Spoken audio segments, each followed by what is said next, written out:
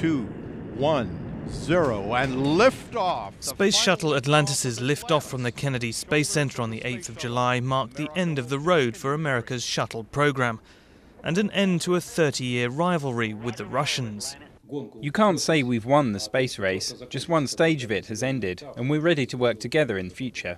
NASA is not ending its space program completely, but any manned mission will now be dependent on Russian spacecraft like this one, and it will have to pay $51 million a time for the privilege.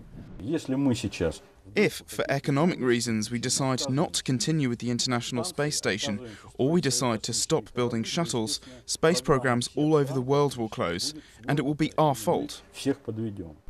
Such cooperation would never have been conceivable during the Cold War, but rising costs mean a partnership is the only realistic way forward.